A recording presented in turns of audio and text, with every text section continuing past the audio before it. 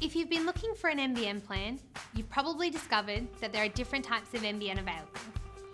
You may have already heard terms like FTTN, FTTP, FTTC, HFC, and many more acronyms.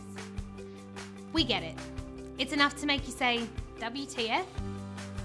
Here at Aussie Broadband, we want to help you make sense of it all, in plain English too.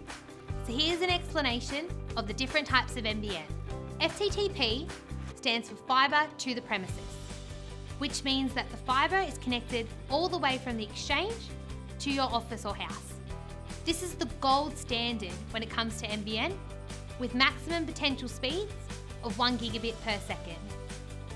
FTTC stands for fibre through the curb and uses a fibre connection to your curb or driveway. The last hop to your home or office is completed with existing copper wiring. This is the next best performing NBN with maximum potential speeds of 100 megabits per second. FTTB stands for fibre through the building. This type of NBN is found in buildings such as apartment complexes or unit blocks.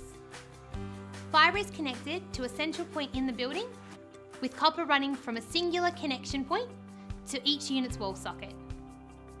This delivers similar levels of performance and speed to an FTTC connection. HFC stands for Hybrid Fibre Coaxial. This type of NBN connection runs a fibre cable to a cabinet near your premises, aka the node.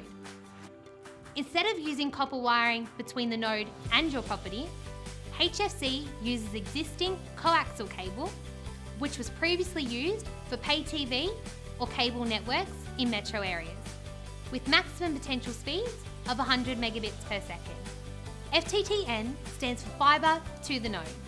Like HFC, this type of NBN connection runs a fibre cable to a node, then connects to your property through existing copper lines, which can be anywhere from 50 metres up to 1.5 kilometres in length. As this type of NBN uses the most copper, it can cause a large variation in maximum speeds, which range from anywhere from 25 to 100 megabits per second. Fixed wireless is used in rural and out of town areas and requires a fixed antenna on your roof to receive a wireless signal from a tower. As the wireless signal can be affected by many factors, the maximum potential speeds range from 12 to 50 megabits per second. So, this is the NBN multi-technology mix in a nutshell.